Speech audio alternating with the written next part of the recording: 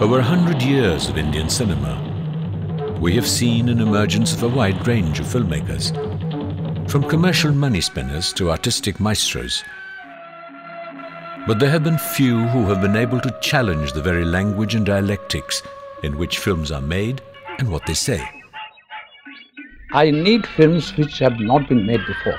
I cannot just pull myself out of the atmosphere in which I grow, in which I weep, in which I get angry. I am not ashamed of being a pamphleteer if it makes a point.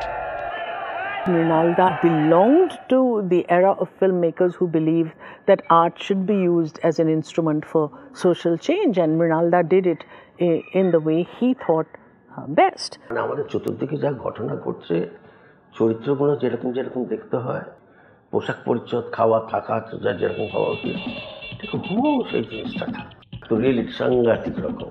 Mrinal Sen will continue to be relevant, not because he spoke only of those times, but he spoke in a way that was universal.